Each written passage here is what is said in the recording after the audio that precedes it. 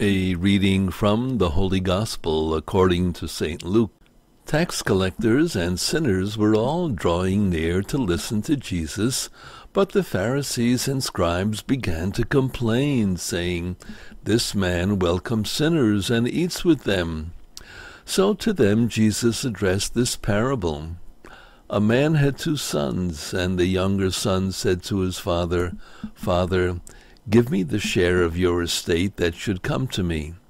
So the father divided the property between them. After a few days, the younger son collected all his belongings and set off to a distant country where he squandered his inheritance on a life of dissipation. When he had freely spent everything, a severe famine struck that country, and he found himself in dire need. So he hired himself out to one of the local citizens, who sent him to his farm to tend the swine. And he longed to eat his fill of the pods on which the swine fed, but nobody gave him any. Coming to his senses, he thought, "How many of my father's hired workers have more than enough food to eat, but here am I, dying from hunger. I shall get up and go to my father, and I shall say to him, 'Father, I have sinned against heaven and against you. I no longer deserve to be called your son. Treat me as you would treat one of your hired workers.'" So he got up and went back to his father. While he was still a long way off, his father caught sight of him and was filled with compassion. He ran to his son, embraced him, and kissed him.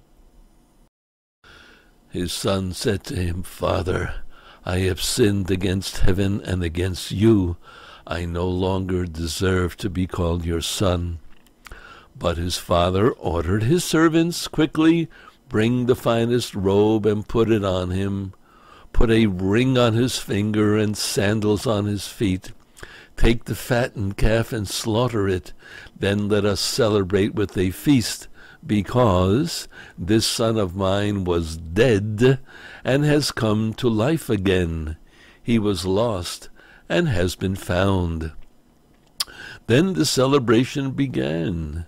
Now the older son had been out in the field, and on his way back, as he neared the house, he heard the sound of music and dancing.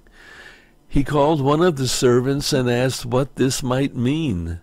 The servant said to him, "Your brother has returned, and your father has slaughtered the fattened calf, because he has him back safe and sound." He became angry, and when he refused to enter the house, his father came out and pleaded with him.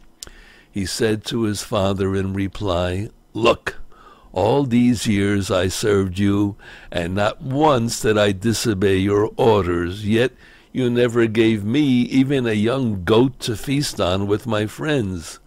But when your son returns, who swallowed up your property with prostitutes, for him you slaughter the fattened calf." But he said to him, "My son, you are here with me always. Everything I have is yours. But now we must celebrate and rejoice, because your brother was dead and has come to life again. He was lost and has been found." The Gospel of the Lord. Praise to you, O Lord Jesus Christ.